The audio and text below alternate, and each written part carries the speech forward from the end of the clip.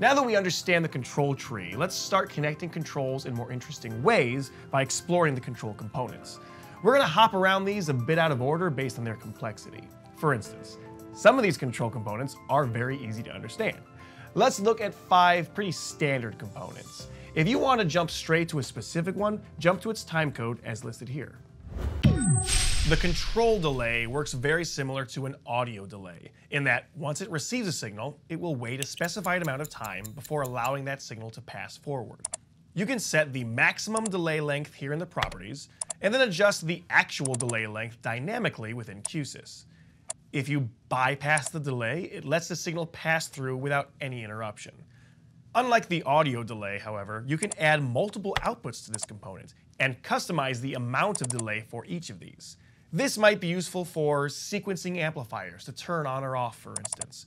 With a single button press, every one of these delays starts at the same time, letting you control when the signal is sent to each of the various outputs. Another fairly self-explanatory component is the control router.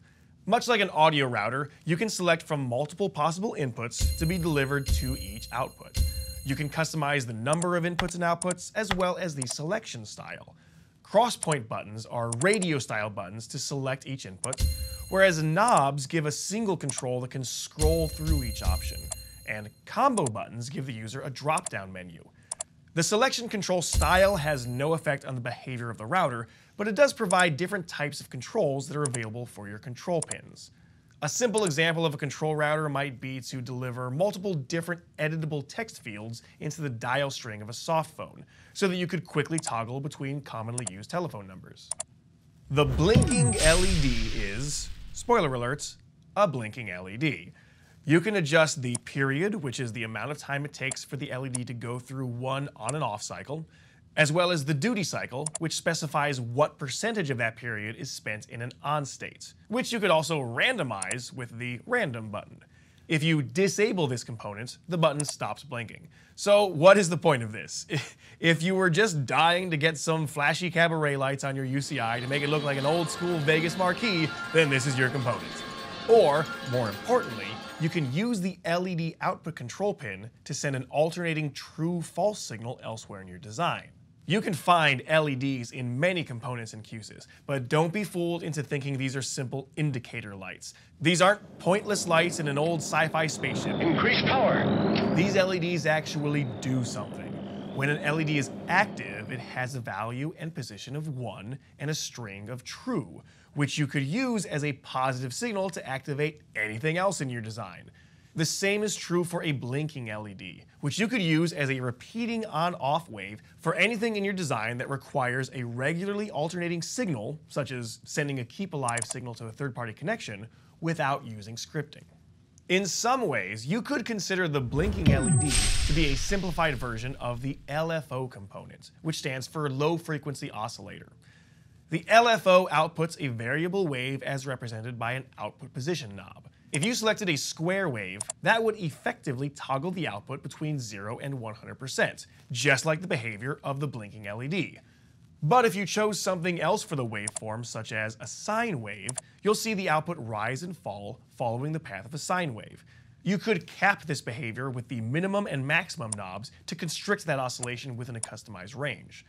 There are a variety of waveforms to select from, which should give you plenty of flexibility if you need a variable repeating pattern for any reason. The last component we'll look at right now is the flip-flop. We've mentioned that trigger buttons don't have a value, string, or position, and don't really play well with toggle buttons. Well, the flip-flop is a tool you can use to take a momentary or trigger impulse and turn it into a latching on-off state. Think of the flip-flop as a light switch, and a trigger impulse is your finger. If your finger flicks on its own, there's no record of it doing anything. But if it flicked a light switch, then that light switch does have a state, which means that it has a value, string, and position. Looking inside its control panel, consider the state button to be the switch itself. While this is a toggle button, you generally won't interact with this button directly. The bottom 2 LEDs simply describe the state of the flip-flop. The out LED is on when the flip-flop state is true, and the not out LED is on when the flip-flop state is false. The 3 buttons at the top are all trigger buttons, which will affect the flip-flop states. The sets trigger will always set the state to true. The reset trigger will always set the state to false. And the toggle trigger will always toggle the flip-flop from its current state to the opposite. I'm going to say that one more time because this button can be deceptive. I know it's a button that says toggle right next to it, but this is not a toggle button. It's a trigger button which performs the action of toggling the flip-flop. Don't let that trick you. We have some simple exercises for you to complete in the control training worksheet on these simple control components, so go ahead and get your hands dirty and then come back for the next video.